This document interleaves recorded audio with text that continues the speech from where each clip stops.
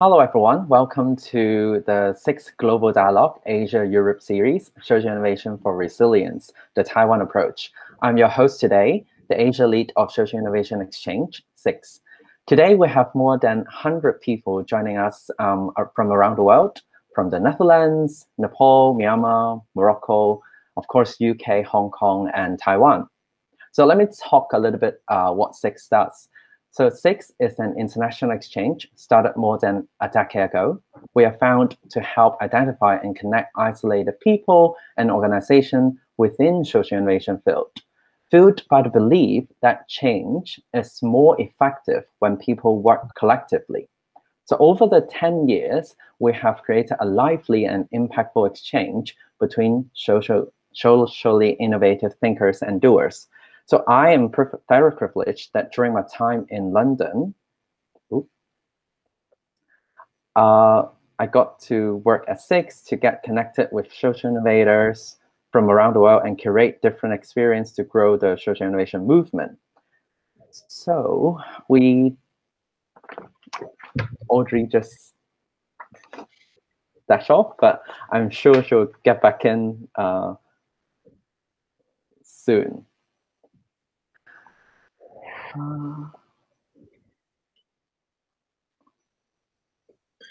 Just keep talking, Marco. I'm sure everything will be fine. Okay. So 6 is known as a convener or connector. We have curated a lot of events, learning circles, or other activities to facilitate exchange and conversations. So this series is part of our bigger work on building the Asia social innovation narrative. So currently, social innovation practice in Asia are largely influenced by the US, UK, and the Europe narrative. However, due to very different political structures and cultural foundations, the adaptation of social innovation in the region is very different. So over the coming months, we are bringing together practitioners from Asia to tell our stories and let the international communities to understand our voices. So today, I'm very excited to have 2 inspiring minds next to me, like on the screen, to share their experience and thoughts of everyday social innovation. First up, a leading figure in Taiwan who is increasingly well recognized across the globe, Audrey Tang, Digital Minister of the Taiwan government. As a Hong Konger myself, I admire what the Taiwanese government has done for social innovation in the past years, and Audrey and her team are all behind all these. She is the first digital minister of the Taiwan government. As a renowned civic hacker, she was actively participating in the Sunflower Student Movement and then was invited to be a reverse mentor, which is also known as an advisor to the cabinet. And in 2016, she was invited to be the first digital minister of the government, driving digital transformation and social innovation. So welcome, Audrey. And also, I'm very honored to be joined by our social innovation thought leaders, Geoff Mulgan. Until last year, Geoff was the CEO of Nesta, the innovation foundation in the UK. And Geoff Mulgan is also the professor of collective intelligence, public policy, and social innovation at UCL, University College London. So Geoff has been one of the leading figures in the field of social innovation from theory to practice, and he also was the founder of 6. So today he will share with us his thoughts on how social innovation can benefit the society. Okay, enough introduction. Welcome Geoff and Audrey. To start with, let me turn to Audrey. So Taiwan has been internationally recognized by the effort of combating the coronavirus, despite Taiwan and China are next to each other. And you have already done many other interviews and articles describing what Taiwan has done. So rather than going over that again, today we would like to understand the contributing factors that made this possible. So as I know, fast, fair, and fun has been the major principles of the government response. So can you briefly explain to our audience today, what and how the Taiwan government come up with these principles, and what do they look like in practice? So over to you, Audrey. Certainly. Really happy to be here. And can you hear me? Okay, that's great. Yeah, in Taiwan, We have a saying, I think it's a global saying that says, anything that we're born with is human nature, and anything that is comes after we're born is technology. And in Taiwan, democracy definitely is a technology, because our first presidential election is 1996, well after actually internet and after the World Web. And so I remember that internet and democracy, they're not two things. They're to us the same thing, the same era, the same bunch of people working on them. And so for us, democracy is a continuously evolving set of technology that improves as more people participate. And digital technology, which for Taiwan comes on the same year as technology, remains one of the best ways to improve participation, as long as the focus is on finding common ground, common understanding, as we call it, and rough consensus in internet culture speech, instead of division. And so I'm really happy that I was able to take the culture that I've immersed myself in, the internet governance culture that focus on rough consensus and running code, and deploy it, so to speak, as a way to organize the fast, fair, and fun principle. And the three principles are indeed key in countering the coronavirus using the power of digital democracy.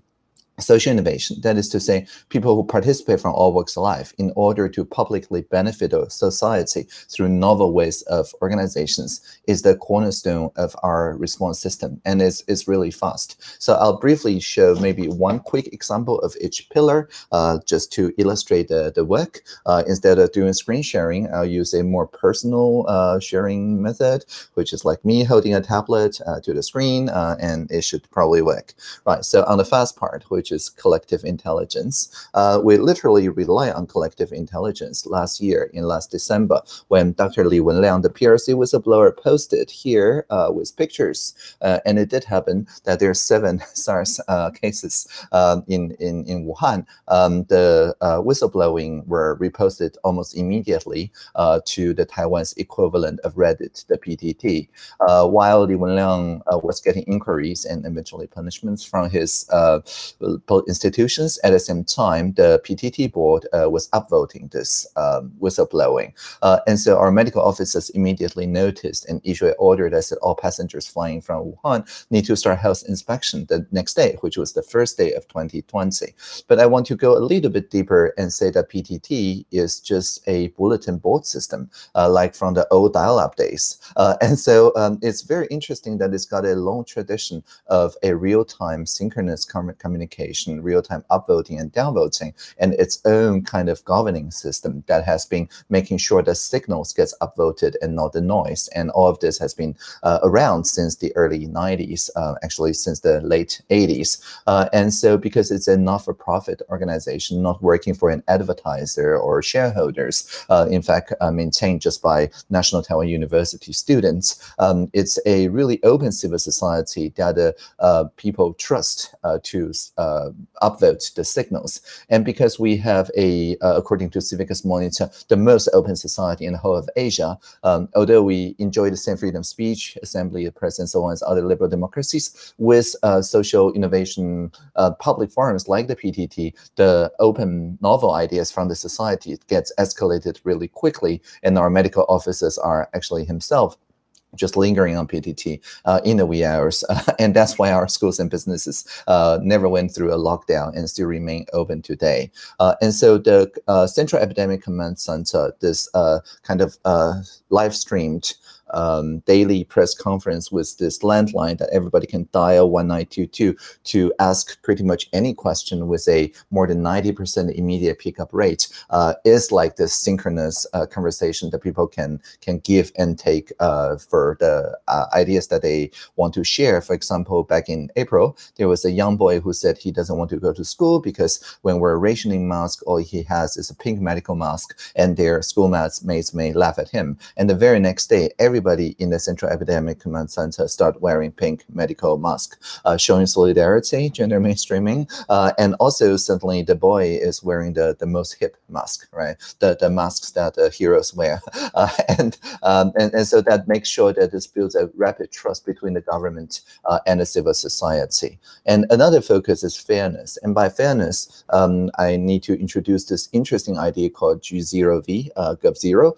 G0V.tw. Basically, for each government service, which always end in .gov.tw, people from the Gov0 movement can fork, that is to say, take it to a different direction while preserving its original content in an open source way by building an alternative vision of that government website. And so, for example, there is a participation website at join.gov.tw. But if you want to join the Gov0, it's join.g0v.tw. So there's no need to do advertisements or some things like it. You just take a government website, change an O to a 0, and get into the shadow government. And so when we're rationing the mask, we're initially saying we're going to go through the different pharmacies, making sure that people with their national health insurance cards can purchase the medical masks from the pharmacies. But the problem is, of course, nobody knows which pharmacies near them still have masks in stock. Without waiting for the government to come up with solutions, someone with the name Howard Wood just built this mask map that can show very easily which pharmacy near you still have masks, in which case they will be in green, or if they have a little bit, then in yellow, otherwise it will be in red. And so everybody can very easily navigate, literally navigate to the nearby pharmacies. And because we have more than 99.9% of health coverage, people who show any symptom would then be able to take the medical mask, go to a local clinic, knowing that they will get treated fairly without incurring any financial burden. But of course, almost immediately, people overwhelmed Howard Wu's server, and he owed Google some 20K US dollars because of the map API usage. And so he went to the Gov0 Slack channel and say, I'm finding myself owing Google a lot of money. What should I do? Because he made national news. And then we just brainstormed about ways to solve that. Of course, there's technical ways to solve that. There's also political ways to solve that.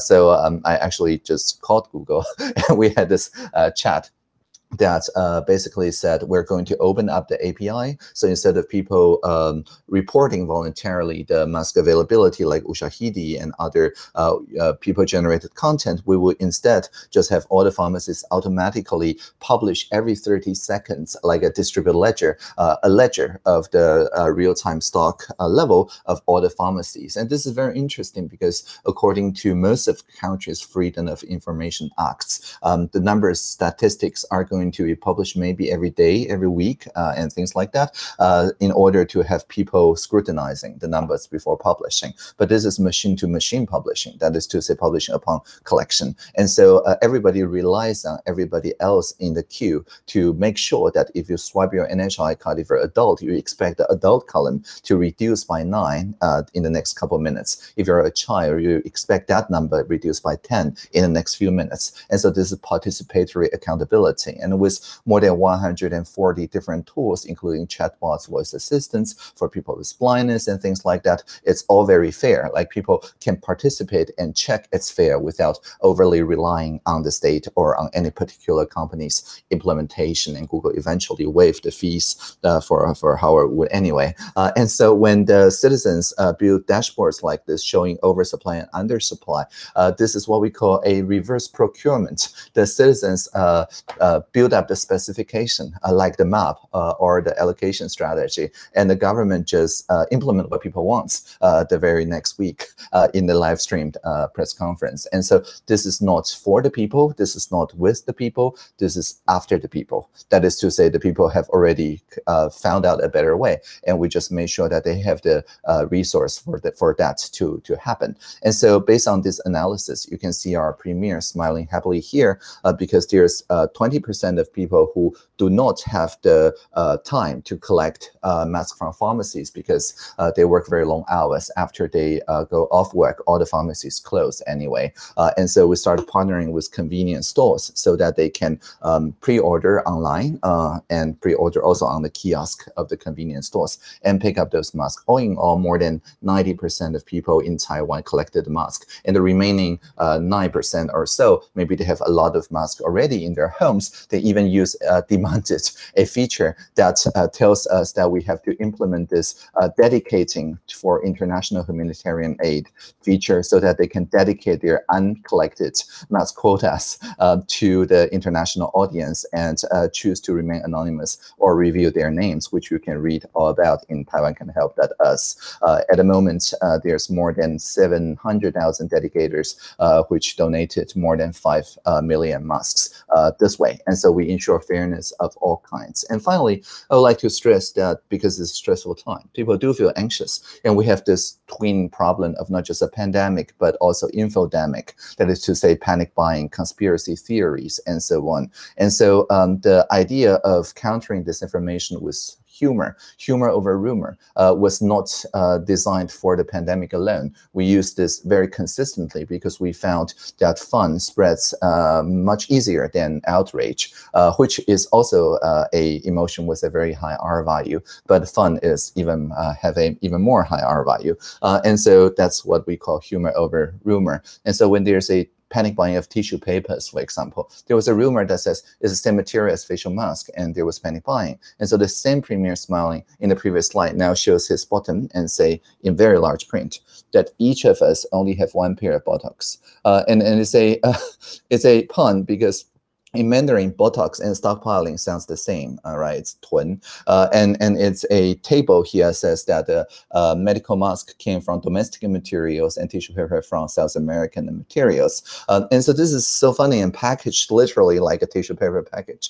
And so this is a much higher R value than the panic buying conspiracy theory. And so that rumor died down within a day or two. And finally, we found the person who spread rumor in the first place was tissue paper resellers. But this is not just a single shot thing, right? Every single scientific policy, like this physical distance, if you're indoor, you have to keep 3 spokesdog away from each other, outdoor 2 spokesdogs away, are translated by the spokesdog of the Central Epidemic Command Center, which is actually the companion animal with our Ministry of Health and Welfare's open government participation officer. And so every time this ECC have a press conference, introduce a new policy, they just go home and take a photo of the dog of, don't put your hand to your mouth, pre-order the mask to keep you safe from your own unwashed hands, which is, again, a really good incentive design if you think about it, because it's an idea much more worth spreading than say you wear a mask to protect others.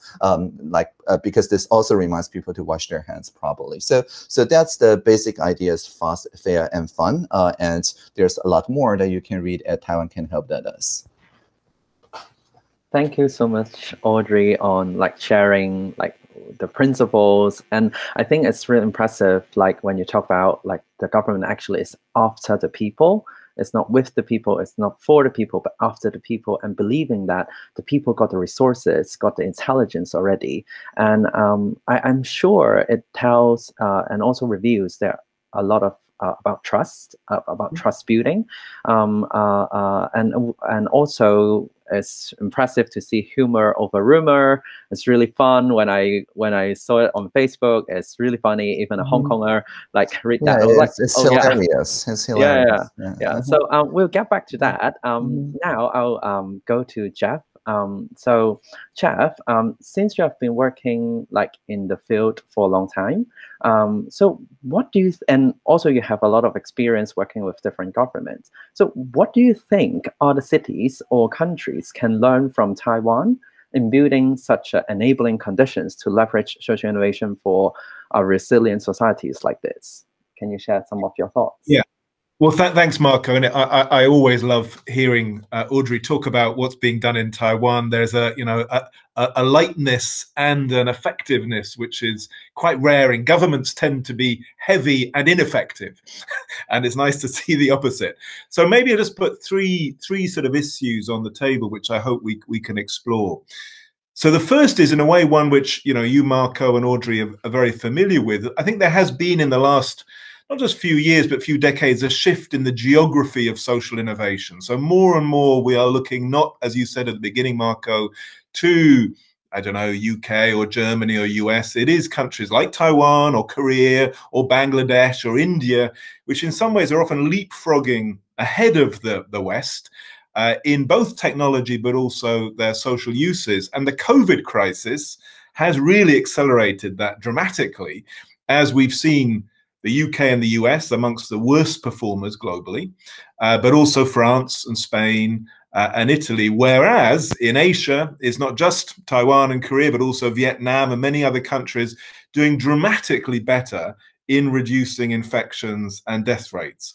So for the first time in my life, as it were, the Western world, which is usually a bit arrogant, is actually having to be humble and learn from other parts of the world which have jumped ahead. So I think this is an irreversible shift in almost the psychological geography of the world.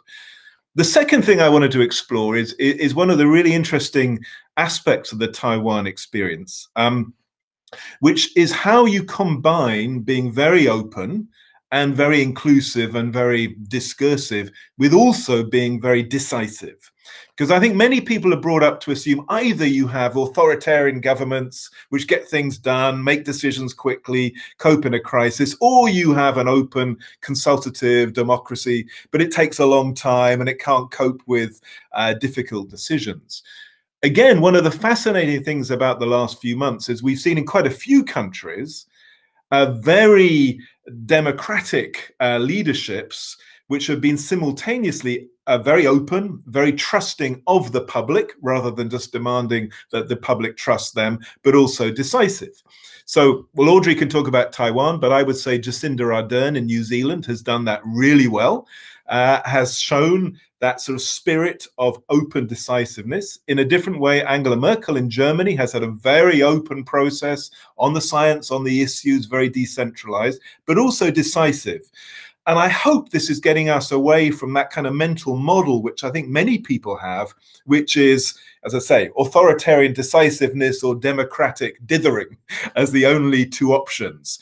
And it'd be good to hear about how you've managed to design that in Taiwan so that your very open processes don't take forever. And then the third issue really is, it follows on from what Audrey was saying earlier. Are we beginning to see almost a different vision of where the state could evolve in the next 5, 10, 20 years? A very different vision from what we had in the past or what most of us have now.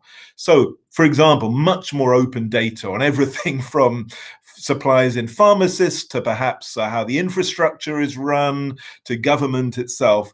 We're still in the early days of governments really opening themselves inside out, making all of that data into a commons, into a shared resource. Linked to that is, as it were, an idea where government almost fuses with civil society.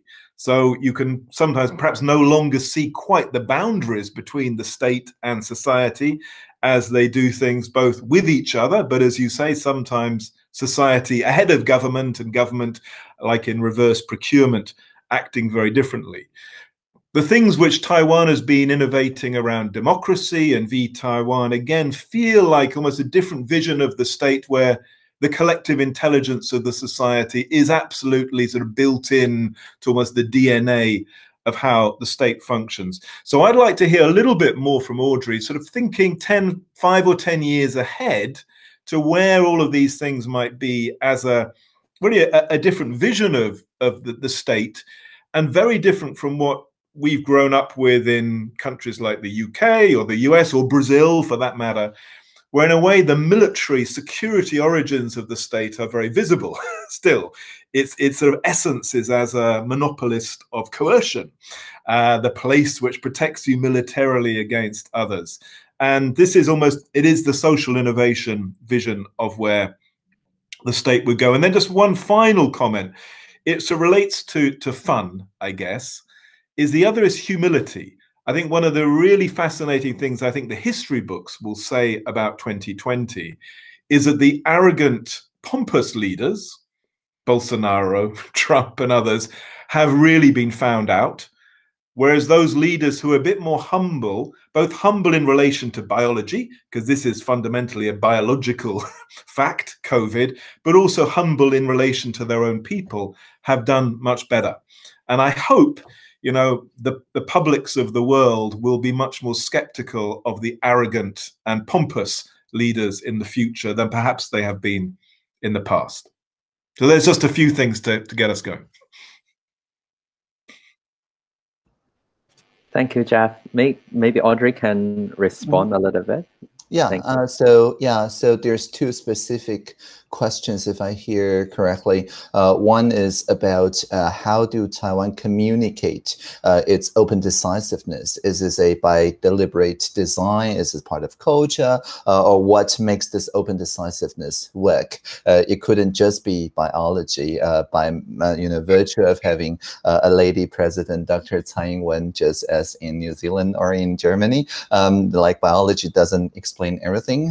so maybe there's more to it. So that's the first question. And the second question is about a vision of how the state functions. If the government sees itself as after the people, what's its logical conclusion some 5 or 10 years down the line? So that's the two questions that I hear. The first one, I think it's really important to think about the iteration cycle, the speed about which that people's input become policy. In traditional procurement, that would easily take a quarter, and that's considered fast. But in reverse procurement, that's like 24 hours. If people already agree that it's a good idea, it's legitimized. And if the economic sector says that they're willing to work with the norms set by the social sector already, then the public sector has really just to say that, okay, in our daily press conference, we will let everybody find out about this great idea. That's literally the only thing we need to do. And so because the public sector's work is minimized, the risk is minimized because it's already legitimized by the social sector, and also the trustworthiness is already earned because of the previous responses, like the pink medical mask episode. And so the government is really like working as a kind of amplifier of what's already innovative about the society. But it does require, I think it's not just about trusting the people or making ourselves transparent to the people, but also what I would call radical accountability. That is to say, be prepared to provide in each and every step a account of why we're promoting this idea, why we're doing this works. And this goes beyond traditional open data and freedom of information, which is mostly about the decisions already made and system already built. This is about while we are clueless about how to do things, what's our thought process? And my like open office hours, where everybody every Wednesday, nowadays it's like 2 days a week now, can just visit me because I work in a park, literally a park, the Social Innovation Lab in Taipei. Anyone can just go into this very fun-looking soccer field, actually drawn by people with trisomy differences, with people with Down syndrome who are kind of natural creative artists, and there's no walls. It used to be a Air Force castle-like structure, but we tore down all the walls. So I'm working in the park, literally, and you can see very transparently that I'm working, I'm walking, actually very predictably every day to the Social Innovation and back. So people can just grab me and talk, or knock at the door and talk, or book 40 minutes of my time, and everything they want to ask, I'm accountable to them. I need to explain why I'm feeling sure about this or unsure about this, and what's my current take on things. And because I insist on putting into the internet as Creative Commons everything that people ask and how I answer, it kind of builds on each other, so that through the transcript and the video footages, people would ask deeper and deeper questions. And the traditional lobbyists who lobby for their own benefit maybe at the expense of the society simply leaves me alone, because they know that this will be radically transparent anyway. And so the radical accountability, I think, is even more important than transparency after the fact. This is the transparency in the stage of our own unsureness, and that invites people to do agenda setting on a very early stage. And so that is partly also the answer of the vision of the state, maybe 5 or 10 years down the line. We can easily imagine that the society evolves such that people can feel the wholeness, the oneness of the planet, as people are currently feeling. Like no matter where you are in the world, even though previously you feel maybe climate change is 2 generations down the line because I'm on a really large island or things like that, you can't help but feel that pandemic connects everybody together. Every place is just 2 months away from every other place in terms of the outbreak development. And so I think people with the kind of reflection of this holistic view on the planet and on the social dynamics, about those structural issues, about a virus that doesn't respect the national boundaries, nor infodemic actually, nor carbon footprint, and they will learn, I think, to become much more humble around each other, and then in the same time scale to work in a way that leaves no one behind. Basically, that's the vision of sustainability. And previously, one can kind of seclude oneself in a kind of hedonistic cycle and ignore the people that have been left behind. But the experience in Taiwan in the COVID teaches us that as long as there are any place in Taiwan that's not safe, the entire population is not safe. As long as there's any place in us that's not safe, Taiwan is not safe. So that's the whole point of sharing the Taiwan model to the world. Maybe just can I make just 2 quick comments on that? So one is this idea of opening up the thought processes of the state before decisions. I had a sort of experience of this 20 years ago when I ran the government strategy unit. We had media people who were very nervous about ever showing anything until it was completely polished and finished and was a press release. And we did the exact opposite. We published all of our work programs, our early stage working papers, our thoughts in progress. Everything was on the internet. And it turned out the media just got bored because there was no such thing as a leak anymore. Because if you make everything transparent, it's not kind of exciting to find the secret leak of what the government is up to. And it means you can tap into the expertise of hundreds or thousands of people early on, which often tells you you're doing something really stupid. And it was so obviously a more intelligent way of running government. But it didn't stick. It lasted 3 or 4 years, and then, as it were, government defaulted back to its habits of secrecy and control, but then leads to bad policy, bad decisions. And we never had any problems from this our version of radical transparency. Literally never created any major issues. And just a cultural question for Audrey. So when the crisis began, and it became clear that countries like Taiwan were doing so much better than Italy or the UK, the media here said, of course they can do this because they are essentially authoritarian societies. They are, they're used to having military dictatorships. The public do whatever they're told. And so that was the lens through which everything was interpreted. But you're saying almost an opposite description of that's right. If it's an authoritarian society, we wouldn't occupy the parliament, right? And then export that technology to Hong Kong later that year. So I think Taiwan, of course, people remember our authoritarian past, but it also strengthens our resolve to never go back there. Right, so with marriage equality, with open innovations, people are learning to see Taiwan in a different light. And if you ask random people on the street, like about wearing a mask, they will say that the CECC is too slow, the Central Epic Command Center. They tell us to wear a mask, and we wear a mask. But even when they tell us there's no need to wear a mask, for example, outdoors and with sufficient physical distance, we wear a mask anyway.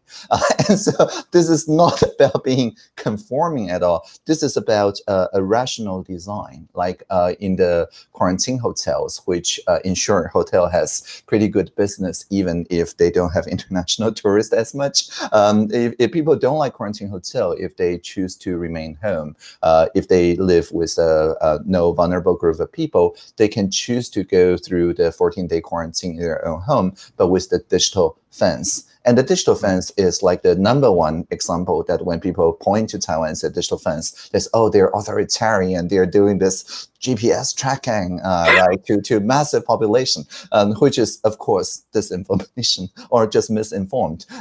We don't collect any GPS. There's no app introduced. There's no Bluetooth technology, nothing like that, right? So what we do essentially is that using cell phone tower triangulation, which is a cell phone strength signal already collected about a 50-meter radius at most. If your phone goes out of that range during the 14-day quarantine, there's an automated SMS, just like an earthquake warning or things like that, or a heavy flood warning that's sent to the local police, which will make sure that you do not actually break the quarantine. And it's all rational choice, right? If you stay in the quarantine every day, we pay you $33 as a stipend. If you break the quarantine, you pay us 1,000 times that. You can support 1,000 other people, I guess. So, by the end of the quarantine, there's no constitutional basis on us to keep sending those SMS. So we just don't do that, right? So the point is that we never declare as an emergency situation. So everything we do need to be accountable, not only to the press, but also to the MPs and to everybody who cares to call 1922 and demand an explanation of how the digital fence works. And that's why people work with them, not because they're conforming, but rather it's a rational thing to do. If you have a single-payer universal health system, even if you're not diagnosed with COVID, if you develop similar symptoms, you will pick up a mask and go to a local clinic because there's no financial or social burden to do so. Can I ask just two other little questions? Well, they're quite big questions of Audrey. One is just a little bit, if you could say a little bit about how you've embedded social innovation into government machinery, departments, and so on, because I think that is something very different from what the rest of the world has done. And then just going back to this question of the nature of government in 5 or 10 years' time, as climate change hopefully becomes much more prominent again on the agenda, how would some of these tools you've described be used perhaps to help a whole population reduce carbon emissions, make sure they're not, being damaging through their driving or their house?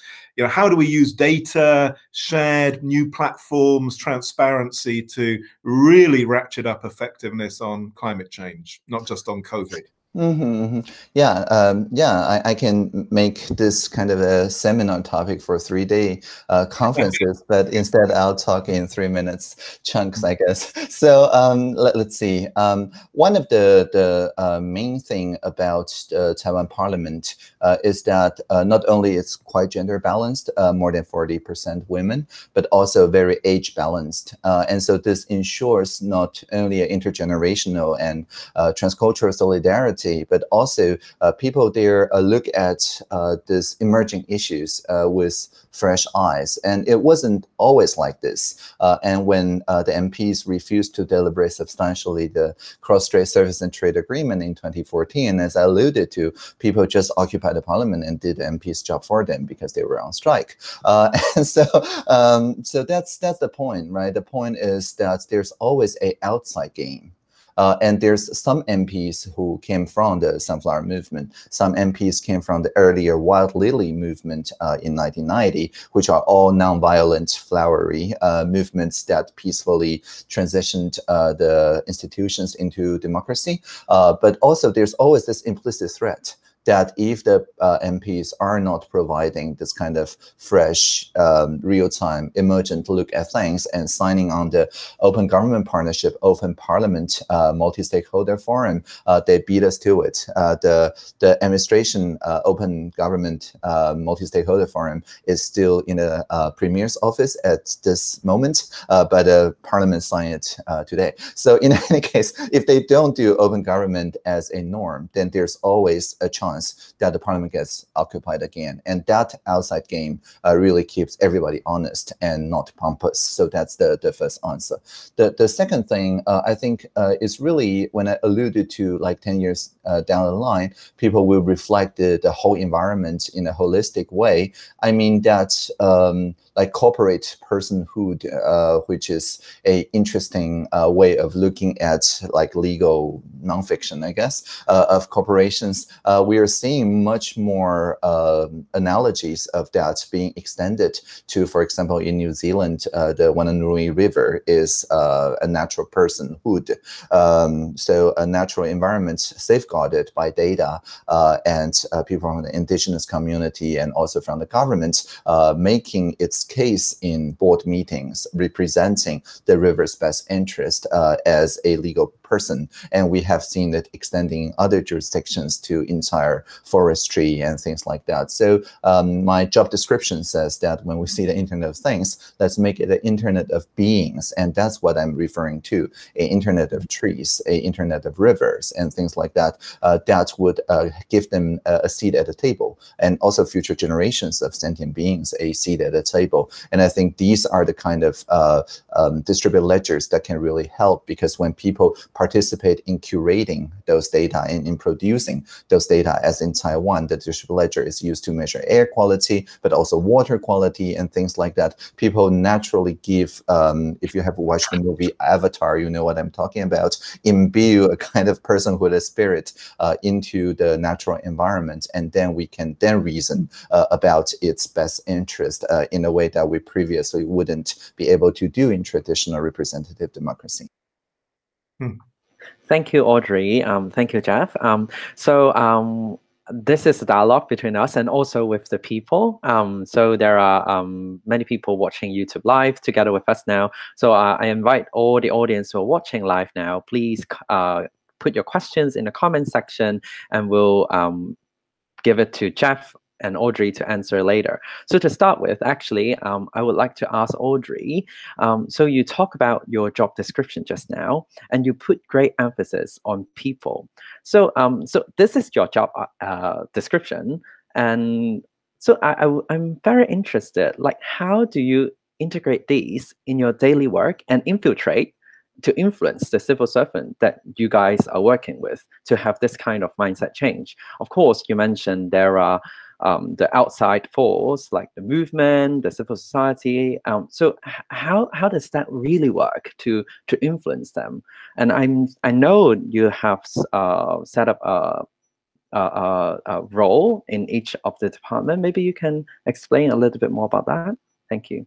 Sure. That's the participation officer network that I referred to, right? So in each and every ministry, there's a team of people that engages people who have emergent issues to talk about. And this is just like the traditional roles of media officers or parliamentary officers, because traditionally the large mainstream press or the various councils in the parliament represent different interest groups' interest, right? They're basically the kind of knots within the public institution that represents, for example, economic development on one side and environmental sustainability on the other, or technological innovation on one side and social justice on the other. There's any number of configuration, and the public service traditionally is this rope in the middle that tries not to break and tries to make sure that the people can see themselves eye to eye, but remains largely anonymous and absorb all the tensions, and that arbitrates between those kind of zero-sum-ish game positions and trying very hard to deliver public service despite those competing interests. But there's a social innovation that kind of breaks this model, and this is the great social innovation that is called the hashtag, literally the hashtag symbol. And with the right hashtag, you can mobilize any number of people without any representative, without any top-down organization. And so when there's an emergent hashtag, there's no media officer or parliamentary officer to talk to that hashtag, because how do you find a person who are the avatar, the spokesperson of the hashtag? You can't, right? So you need a different sort of officer, the participation officer, that can talk to the hashtag literally. So when there's a hashtag that says, you know, the tax filing experience is explosively hostile to the users, the participation officer from the Ministry of Finance has to join the conversation, join the fray, and say everybody in this thread are cordially invited to visit the Ministry of Finance next week, so we can co-design the tax filing experience of next year together. And so just by posting this, and of course I supported saying this is authentic, like the actually a officer, not a imposter. And anyway, so people really changed their ways of talking. Previously, there was like 80% sharp critique, trolling, toxic comments, only less than 20% offering constructive words. But after we say, okay, everybody who trolls or complains, you're cordially invited, then 80% of people actually start offering very constructive suggestions of how things may go. And so this is the idea of admitting that we don't know. And then inviting people who know better to start working together to co-create. In my TED Talk, I said that through the 4 co-creation workshops, we created a tax filing experience that has more than 96% approval rate, which is unheard of in Taiwan's digital service. And that's because 5,000 or more people participated sometime online or offline, and they can point to one feature and say, I contributed to that feature. And then there's a YouTube comment in TED.com that says, oh, so people complain about your government get sent to co-creation workshops. What a euphemism. And so, right. So of course, so it's actually hard for people to imagine this kind of rapid response. But in Taiwan, initially, like 4 years ago, it was met with a lot of suspicion and uncertainty and doubt as well. But nowadays, because we do this kind of invited real co-creation workshops, not concentration camps, very regularly, every other week or so. And so it just become part of the government's regular dialogue with the civil society. And that became kind of a norm around the political process. And so that is how we can make sure that those participation officers can engage any trending hashtag pink mask or not. Thank you. That's really impressive to have such a role, like in between people and the government, and also really communicate what people really want. So we have some questions from the audience. Because there are quite a number of crowds from Hong Kong. So there are some questions around democracy also. So I try to synthesize some of the questions. So since Geoff and Audrey, you guys both live in a democratic society, and the citizens understand they have a voice, they can participate in the change-making process. So that's why, like Geoff, you were successful in pushing the neighborhood innovation actions at Nestor and Young Foundation. And Audrey, you can do something with like digital social innovation and PDIS platform. But in a society like Hong Kong, like civil society often doubts their ability to change. And some of them become rather cynical and helpless easily. So maybe they would say, oh, this cannot be done. They would never listen to me. So what are the successful cases or methods that we could use to rise up the collective intelligence of the communities to believe that they can be part of the change? And in such a polarized society, not just Hong Kong, I believe like many other countries also, what would you advise, or what are some thoughts that you have that people can be part of the change-making process? So open to you guys. Maybe Geoff first. So I don't have any easy answers to this question. Maybe just one bit of encouragement. So I do a lot of work at the moment in Finland, and I've often found Finland a really interesting country to work in and very innovative on many fronts. If you look at the history of Finland, Finland was sat next to the USSR and had several wars with the USSR. and really for the last 70 years had to be very clever about finding where there was power, where there was room for maneuver next to a far bigger, far more powerful, military threatening monster, actually, in the case of the USSR. And they just became very, in some sense, smart about knowing what battles you could fight and what battles you couldn't fight, but found a space to become what is now the most admired society on the planet, even more than Taiwan, in fact. You know, if you ask people what is the most successful country, often Finland comes top. And no one would have guessed that 50 or 60 years ago because it looked hopeless. But they had to be very, very smart. I mean, the more you are in a constrained situation, the cleverer you have to be. There is a question I wanted to ask Audrey, which maybe slightly relates to that. Maybe it's a bit, which is just on this issue of how you cope with the enemies of collective intelligence and democracy. So misinformation, disinformation, gaming, trolling. You started mentioning some of those, but it is a big issue in any more open system. How do you make sure you don't get manipulated, whether it's by the FSB in Russia or the Chinese or whoever else, or big interests? Mm-hmm. This is always going to be a bit of a challenge, how you fight hard against the enemies of collective intelligence. Sure.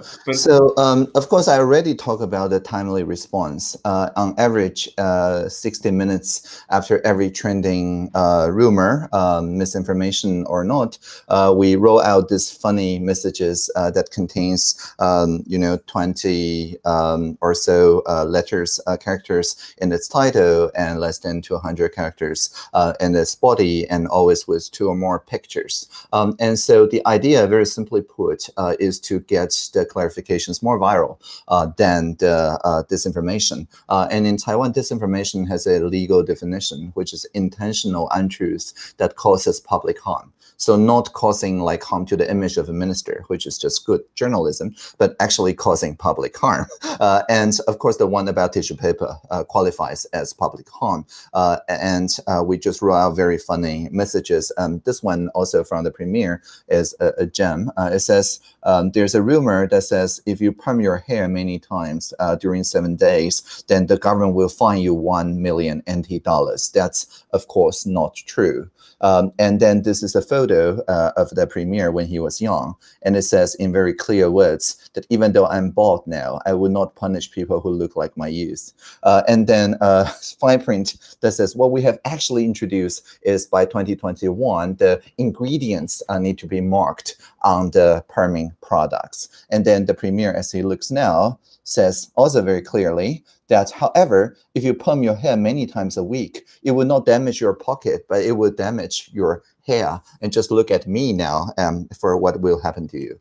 And so this kind of mimetic engineering of humor over rumor makes fun of themselves, makes fun of things that are harmless or mostly harmless. It's not about being pompous. This is not being, alienating parts of the society or othering others. So this is like good humor, like what humor is supposed to mean. And this has really good virality of things. And this is joined by the professional international fact-checking network, including Taiwan Fact-Checking Center and Michael Penn and so on. So this is just like counter spam. If people get into a habit of flagging incoming spam, and then to spam house or other like IFCN like entities, eventually the counter spam community gathers sufficient signal so that each new email a spammer sends lands to your junk mailbox instead of your inbox.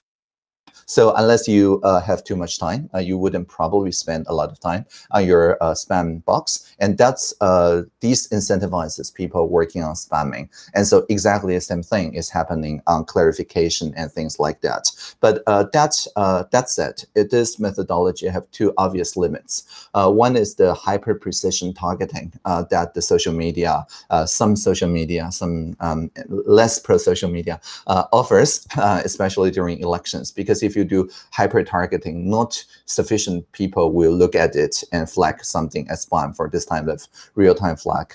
So in Taiwan, we have a separate branch of the government called the 监察院, or the control branch. And the control branch takes care of publishing the campaign donation expense as raw data, open data, structured data, so everybody can do its own analysis on how election went.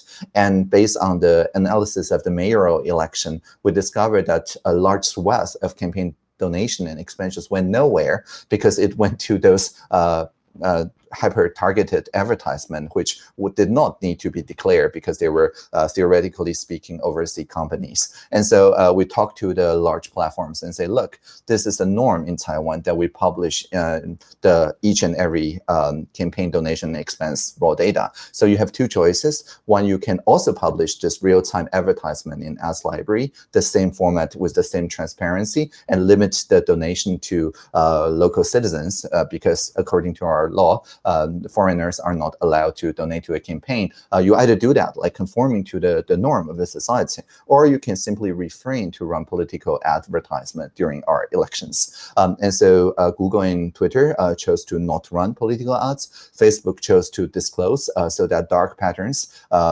will be discovered and shamed. And so nobody dare to try dark patterns. And that works admirably well. So that's about the norm first negotiation with the multinational companies. And the other is about, malinformation, like things that are deliberately done in a kind of info up kind of way. And there's something related to Hong Kong, actually, that was trending a little bit on Taiwanese social media last November that says, Hong Kong, and I quote, Hong Kong thugs compensation exposed, kill a police and earn up to 20 million, unquote. And so it posted this photo, which is a real Reuters photo, by the way, but it talks nothing about it being paid or things like that. But the social media said that this 13-year is being paid to buy iPhones, recruiting his brother and things like that. And for that, we don't do a takedown, because if we do a takedown, people miss the chance to learn, and just repackaging a little bit, it will go viral again. Instead, we do a attribution, that is to say, notice and public notice. So the International Fact-Checking Network traced the original post of that picture with the wrong caption to the Chang'an Sword, the Zhongyang Zhenfawei's Weibo.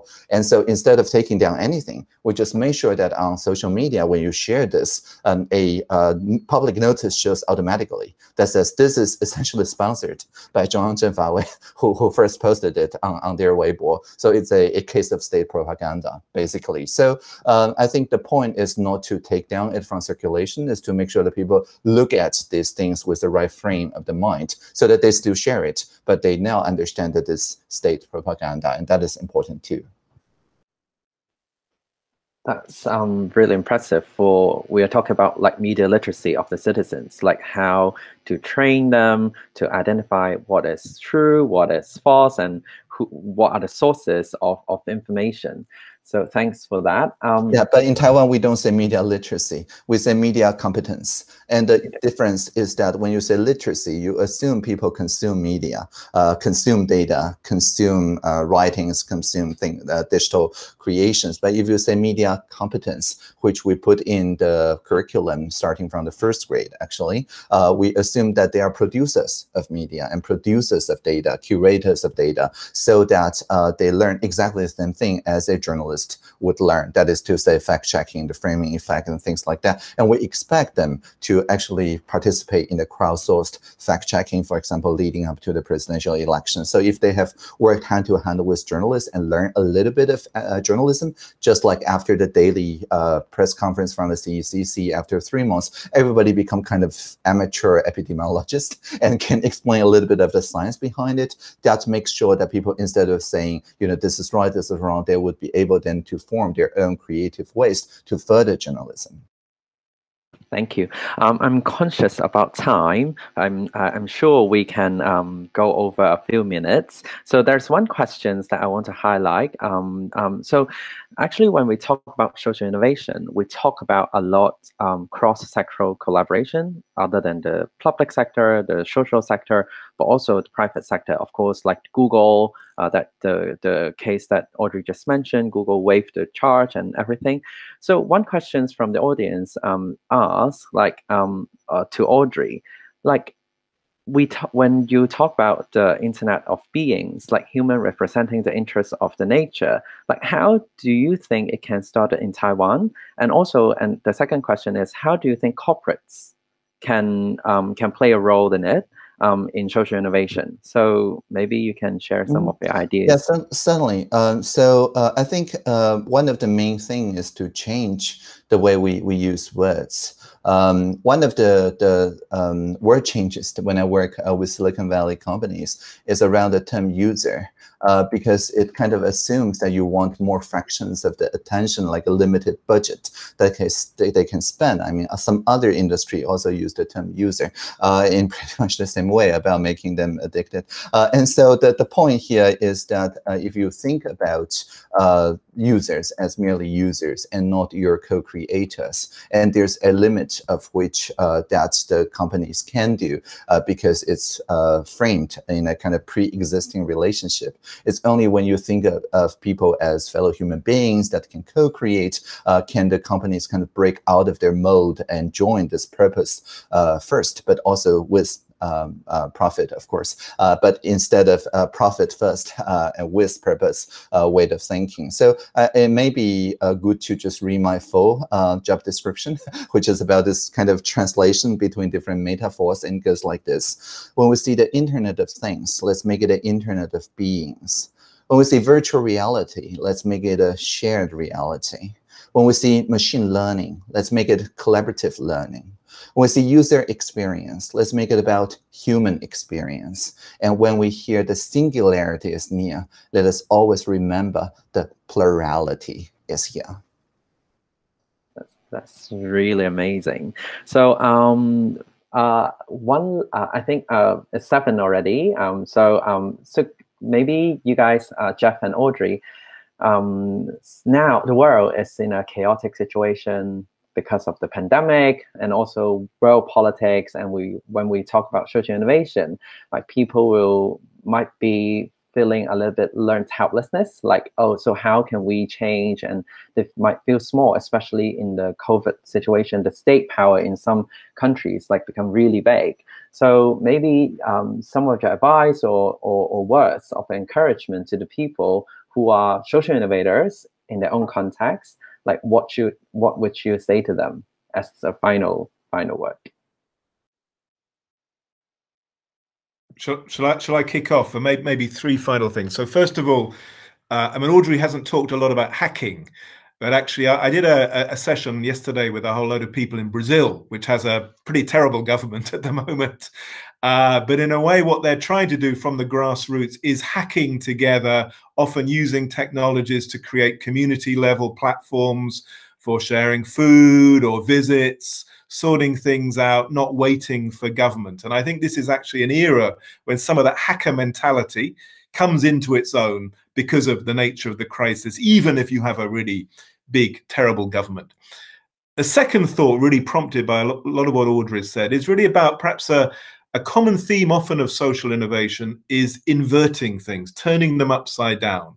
So in the way that, you know, the Grameen Bank and BRAC turned farmers into bankers, a lot of what you've been talking about is inverting things. So like the communications team in a government, instead of them communicating only outwards, thinking of them as listening, thinking of intelligence not as something which, again, the state gathers in and hoards, but rather something which is shared, and turning the user into a co-creator. And there are many, many other metaphors like this where inverting things opens up all sorts of new possibilities. And then the final thought, I mean, in a way, this is where Audrey is such an interesting example, is sometimes social innovators do have to engage in politics, create political parties, infiltrate political parties. Because at some point, if you're not willing to play that game of engaging with state power, it's really quite hard to achieve truly transformative change. So I hope part of the inspiration of hearing Audrey talk is really thinking about how, and it may be difficult in Hong Kong, I admit, but in some contexts, you know, social innovators can really achieve a lot by getting into politics. Often people are frightened of politics. They think it's dangerous and dirty. But at some points, you have to get engaged with state power if you really want to transform the world. That's great. And I totally agree about this, almost like Taiwanese reversal, right? Reverse mentorship, reverse procurement. So in democratic Taiwan, ministers trust you, right? And things like that. So I think it is important to think the current crisis as a way of new forms of social organizations gaining legitimacy from the grassroots, from unlikely places. There's some resemblance of comparing it to the financial crisis about 12 years ago. And so I think novel ways of social organization really has its opportunity to rise if people learn to organize well. And actually, Hong Kong has a lot to teach from LI, HKG, and many like Be Water strategies of how people can be really, not really decentralized, like poly-centered with like more than 20,000 different leaders at any given time. And that can really teach the world one thing or two. As for the kind of final thoughts to share with people who are social innovators, I will just quote my favorite poem from Leonard Cohen, Anthem, very quickly. And it goes like this. The birds they sang at the break of day. Start again, I hear them say. Don't dwell on what has passed away or what is yet to be. Yet the wars, they will be fought again. The holy dove, she will be caught again. Bought and sold and bought again. The dove is never free. Ring the bells that still can ring. Forget your perfect offering. There is a crack in everything, and that's how the light gets in. Thank you. Live long, prosper. Thank you so much, Audrey. Thank you for the lovely poem. And actually, I have to admit, the last sentence of that poem is always on my Instagram or it's on my wall. Like, yeah. So thank you for that. Thank you for the words of encouragement. And so we have had a very fruitful hour. And thank you very much to Audrey and Geoff for sharing your experience and thought with us in driving cross-sectoral collaboration and social innovation. And I'm sure after the pandemic, the 6 team wishes to visit Audrey and your team and bring some of our international friends to Taiwan. And thank you all who attend today in YouTube Live and for your thoughtful questions. So in the coming months, we are committed to build Asia's social innovation narrative. And this series will continue to bridge the Asian SI players to the international platform and promote exchange and conversation between thinkers and doers around the world. So join us for future conversations and dialogue with brilliant people in our global exchange, and stay tuned for more.